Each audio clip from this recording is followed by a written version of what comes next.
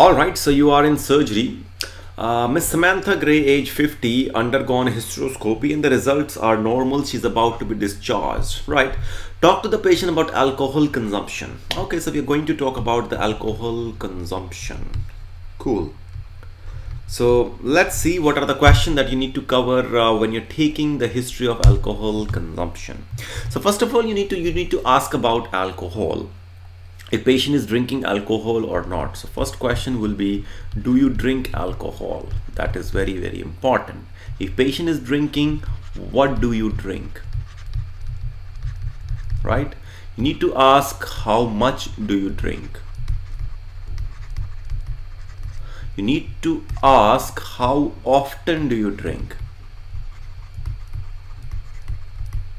You need to ask for how long you have been drinking. So that is very, very important. First of all, you need to elaborate about the drinking of this patient. So we'll be asking about, do you drink, what do you drink, how much do you drink, how often and how long you have been drinking. Because in the UK, 14 units per week is okay with the 2 days alcohol free. That is fine, but it doesn't mean patient will be doing binge drinking. For example, patient is taking all 14 units in a day and then next 6 days is not taking anything. That doesn't make any sense. So patient can take these 14 units in 1 week, considering patient has got 2 alcohol free days. That's how we have to do.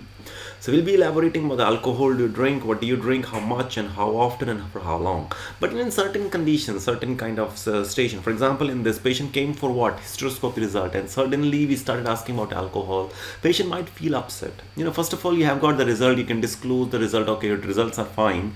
But now, how to introduce the topic of alcohol? Patient might feel offended if you straight away start talking about alcohol. So what to do? Start with past medical history, because what we do, anyhow, we need to cover these questions, medical condition and addictions and all. We need to cover. For any dependency, we need to cover cage, DWT question and MISH-FAM question. Just remember this mnemonic, MISH-FAM. We need to cover these things. Right. So when you're covering this, anyhow, we need to cover medical condition, medication and addiction. So instead of starting from alcohol, because it might make your patient uncomfortable if you straight away start from alcohol. So start from past medical history, ask about medical condition, medication. So start with these things. Once patient will tell you these things, then you start from the lifestyle like smoking, alcohol, drug. And when you say about alcohol, patient will say yes, and you go in elaboration and elaborate alcohol, and then you will get the answers. After that, we need to cover these questions: cut down, annoyed, guilty, eye opener. Cage, DWT is a standard question that you need to ask in any of the dependency. Cut down. Have you ever tried to cut down on your alcohol? Annoyed. Do you feel annoyed when somebody talks to you about your alcohol? Guilty. Do you feel guilty when others talk to you about your alcohol? Eye opener. Do you use alcohol as the first thing in the morning? That's eye opener. That's your cage questionnaire. After that, you need to ask for DWT, D dependency. Are you dependent on alcohol? So how you can ask? You can ask, are you able to do your day-to-day activities without drinking alcohol? Withdrawal. If you don't drink, do you get some withdrawal symptoms like tummy pain, like sweating, nausea, or maybe shaking of the hands? That is something. Tolerance. Do you have to increase the amount of alcohol you are taking to get the same effect? So these are the questions that you need to cover in dependency. Cage, DWT. Pretty important, right? After that, we need to cover MISH-FAM question. You need to ask for the mood of the patient. How's your mood?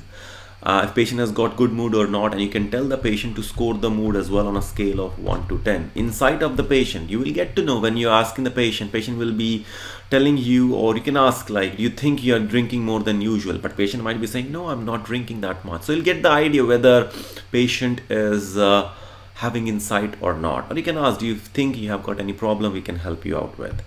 Suicide, have you ever tried to harm yourself? Because see, when patient drinking alcohol, there might be some reason why they started drinking alcohol. Patient might be too happy or patient might be too sad. So that was the reason they started drinking alcohol. So we need to see, they might be trying to do suicide in future, so we have to be very much sure. Have you tried to harm yourself? Or you can say there are people that try to harm themselves. Have you ever tried to do the same?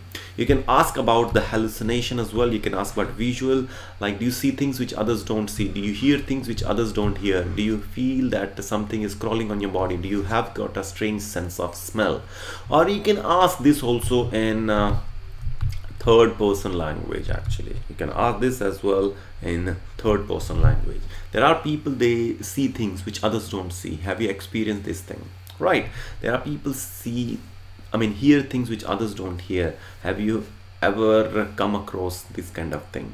Right, we need to cover family, friends, forensic and finances. Who is living with the patient, because that will be helpful in the treatment as well. Or maybe somebody is living in the family who is also drinking with the patient, so that is something very, very important. We need to see the friends as well. Maybe patient has got that kind of friend circle which is encouraging the patient to drink alcohol. So family, friends important. Forensic, a patient has got any problem with the law, so and because of that patient is under depression, and that's why patient is drinking alcohol. So that's why we have to cover the forensic part as well. Finances is very, very important. You need to see if patient is working or not, and where the patient is working. For example, patient is working in a bar. Patient is working in a bar. So that is something very, very important. We need to see that also, because if patient is working in a bar, patients are more prone to drink alcohol. So maybe we can counsel them later on as well in regards to the bar as well. Right, and we need to see the addictions. Alcohol, yes, a patient is taking on drugs or not. Patient has got any medical condition or taking any medications or not. So instead of ending the things with these points, you can start the question with these past medical history, and then you cover to the lifestyle and able to cover all the questions in sequence. Right, so meaning this mishfam, it's not like you need to ask the things in this sequence. You can ask in any sequence, but make sure you're covering these points for sure. Right, that's how the history you will be taking in alcohol dependency. Right, and let's see the management. What do you think will be the management? We have got non-medical things, we have got medical stuff. We have got Alcohol Anonymous groups, also known as AA group.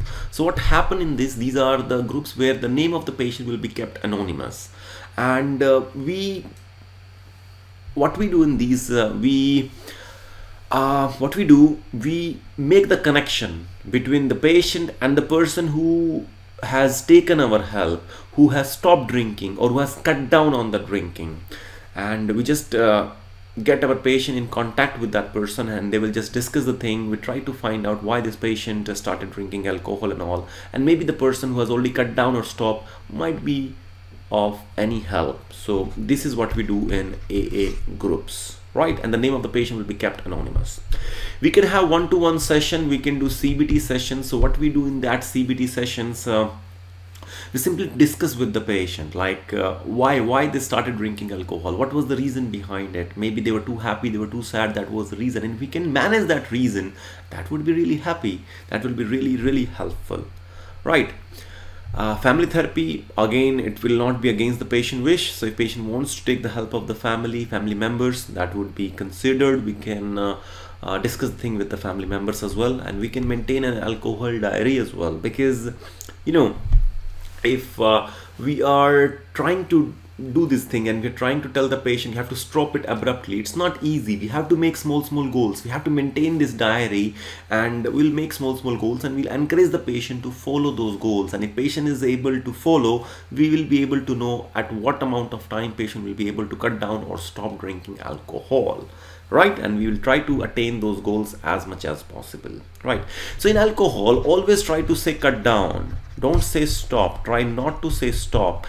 If patient has got some problem because of alcohol, patient has got problem because of alcohol, say cirrhosis of liver, then you can say stop alcohol. Otherwise, try to say cut down, because if you're drinking 14 units per week, that's fine. That's not something that we should be worried of. Right, that is recommended one. So we have to say cut down until unless patient has got problem with alcohol. There are some medical therapies as well, some medications also we can give it to the patient that will be helpful in This, like acamprosate, that is actually for craving. We have got naltrexone, that is actually given for relapses. Disulfiram is deterrent. Patient can take that, and if patient drink alcohol, if they are on disulfiram, they'll be feeling really bad. They will be having a sense they are having nausea, vomiting, they feel like they're gonna die. That is the work of disulfiram.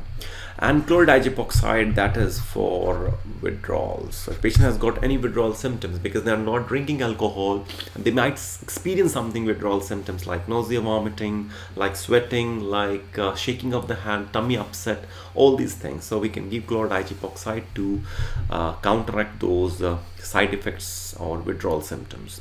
That's how we're gonna deal with these kind of cases. So make sure you're using the word cut down, and you might be struggling sometime, to explain these things to the patient. They are not ready to listen to you if they don't have insight. So you can tell, first of all, you can try to convince the patient why it is so necessary for you to cut down on your alcohol. If they're not listening to you, you can scare the patient. I know, John, you're fine at the moment, but this alcohol can give lots of problems to you. Not now, maybe, but maybe in the future. You might have problem with your liver, with your kidney, with your heart. And it is advisable to cut down on your alcohol. It's advisable to cut down on your alcohol. You're not alone. We can help you out. We have got medical, non-medical therapy, and if you want, I can discuss it with you.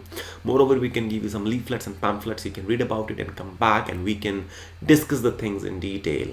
We have to see where you can counsel this patient, and where you can get this thing in the mind of the patient, how you can put it. And always try to convince the patient, right? Never force the patient. So that is pretty important thing. So that's the case of alcohol dependency, right?